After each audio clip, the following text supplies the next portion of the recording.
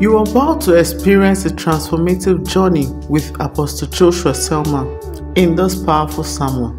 This profound teaching will deepen your understanding of faith, purpose, and spiritual growth.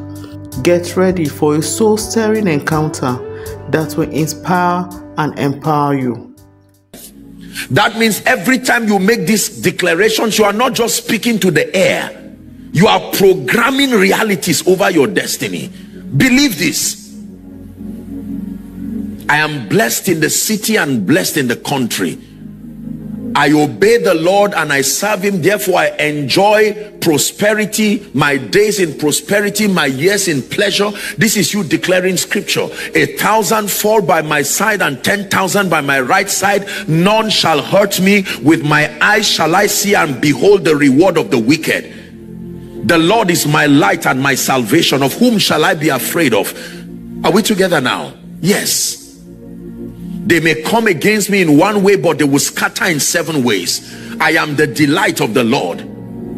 I shall not die, but live and declare. This is a prayer model. It's a prayer model. Most believers do not have a rich prayer life because they do not even know.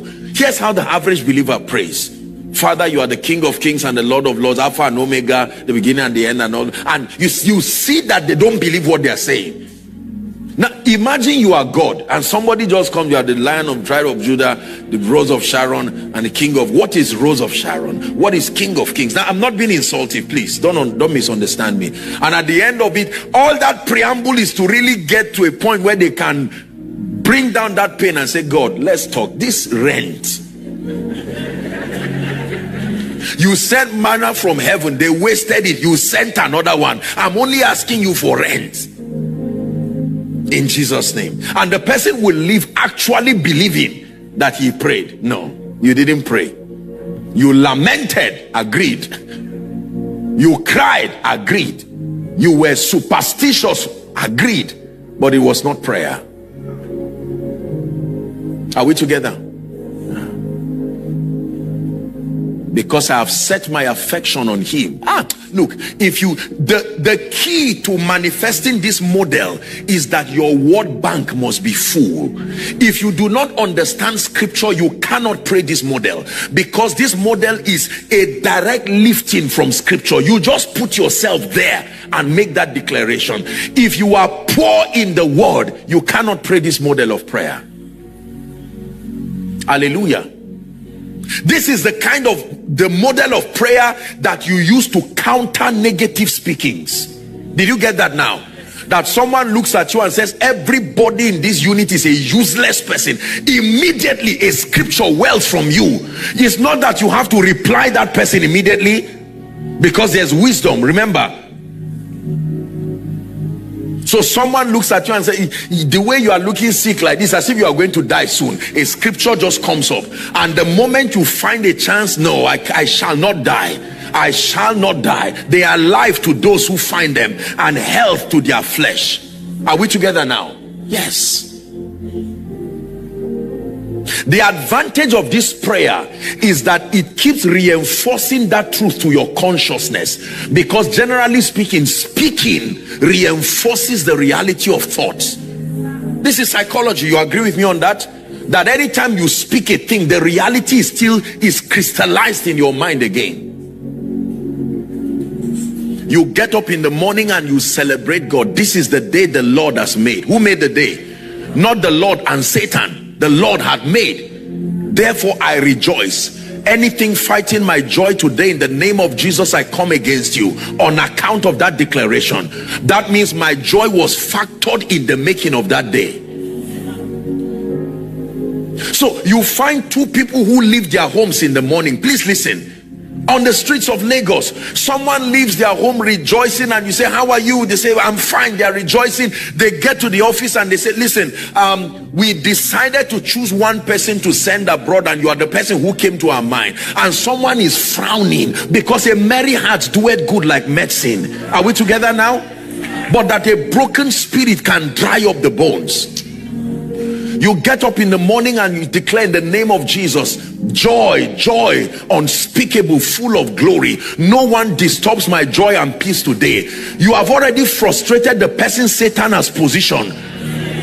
And every time God sees that something good is coming, you notice things begin to happen around your life, your office. You are angry, your son wants to do something, you are almost going to slap him. No, it's an attack, because it is with joy we reap.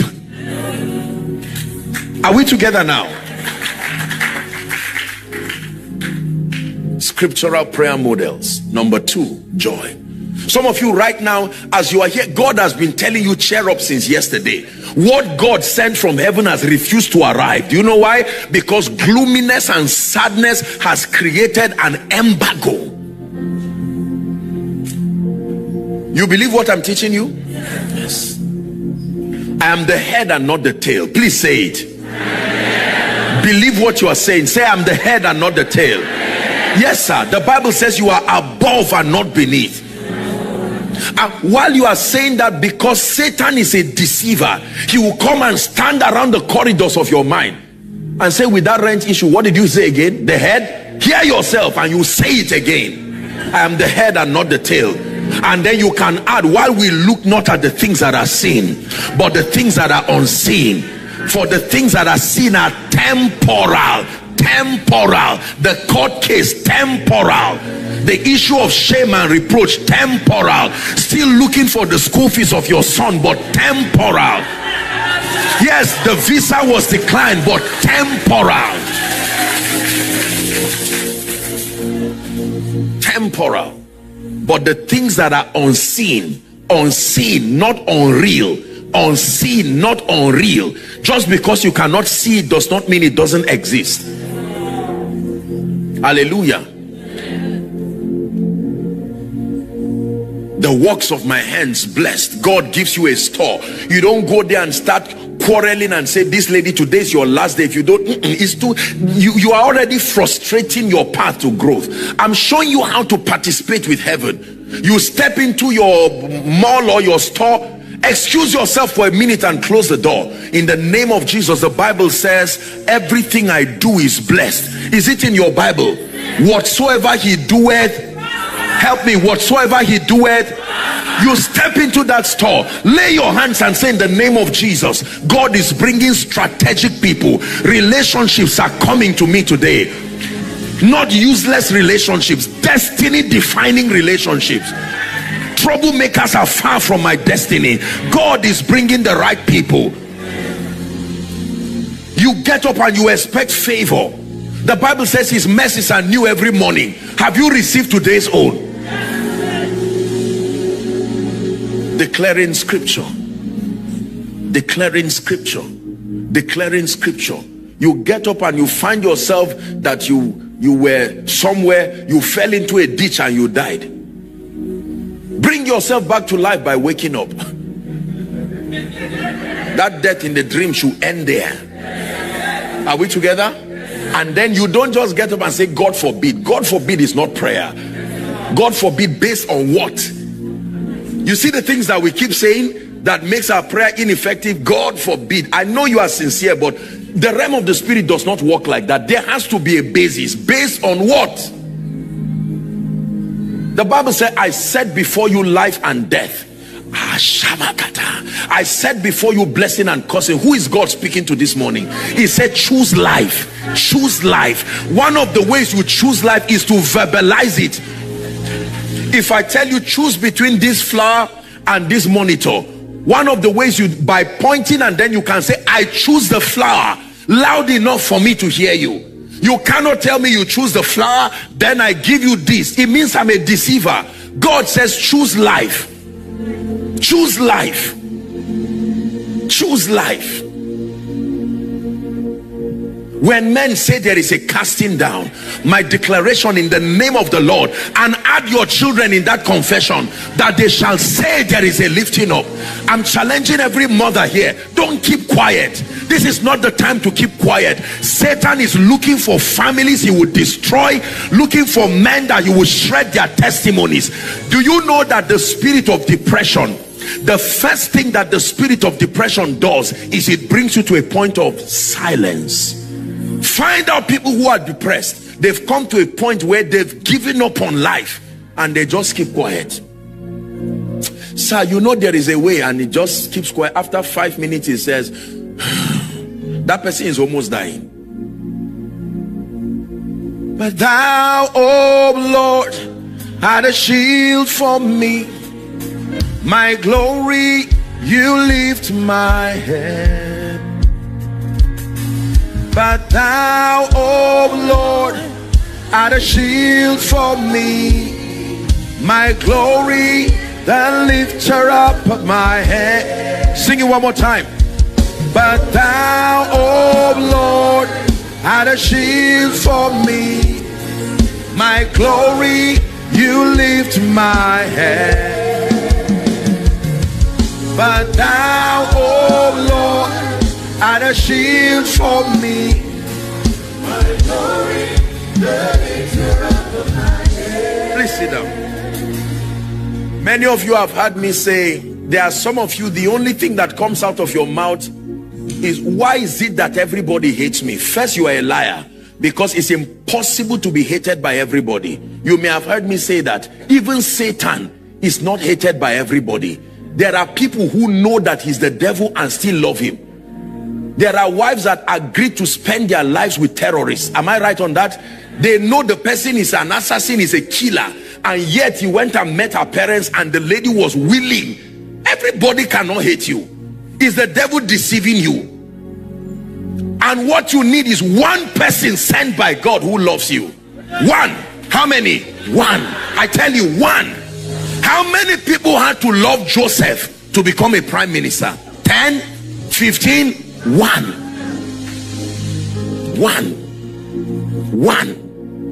So when you get up in the morning, Father, in the name of Jesus, there has to be someone who delights in my son to hold his hands and lift him to be great. I'm calling that person forth by prophecy. When Jesus was born as a little baby, there were wise men that saw the stars. Is that in your Bible? The Bible says they took gifts of gold, of frankincense and myrrh, and they came to greet baby Jesus, not entrepreneur Jesus, not savior Jesus. Declaring scripture, declaring scripture, declaring scripture. Go back home, on your way home, even if it's only one scripture you know, weary life with that scripture. Speak it until it becomes a reality. Declare ye that thou mightest be justified. There are no assumptions in the spirit. Let me tell you the truth. If I did not understand this model, I submit to you by the integrity of God's word, I would have died a long time ago. A long time ago. Don't just accept everything that comes to your life. Build a garrison with the word, and don't wait for someone to just speak it over you. You are principally the first prophet of your life. Principally. Hallelujah. The Bible says, I will multiply them, they shall not be few. I will glorify them, they shall not be small. Speak that over your business. The Bible says in Psalm 112, parents, this is a women conference, blessed is the man that feareth the Lord, who delighted greatly in his commands. His seed shall be mighty. As a mother, you would declare, I didn't give birth to pain. It's not my child that will send me to my grave. In the name of Jesus, every spirit trying to turn this boy to become a disappointment, I am not discouraged. I look beyond that stubborn child and I see a giant rising, because the Bible says his seed shall be mighty. Seed shall be mighty. The seed shall be mighty. Are we together? You declare over this church that it's not only spiritually vibrant men and women who arise, but people who are great people of means and people of capacity. As we draw the curtains on this powerful sermon by Apostle Joshua Selman, let the transformative truths shared resonate within your spirit. May the seed of wisdom, faith, and purpose take root. bringing forth abundant fruit in your life. Carry the light of revelation into your week, knowing that you are equipped for victorious living. Stay connected with the divine and continue to grow in the knowledge of God's love and grace until we gather again for another moment of spiritual enrichment. Go forth in confidence, and may your journey be filled with divine favor. If you have any question, drop it on the comment section and we'll get back to you. And don't forget to like, comment, subscribe and share this video. God bless you.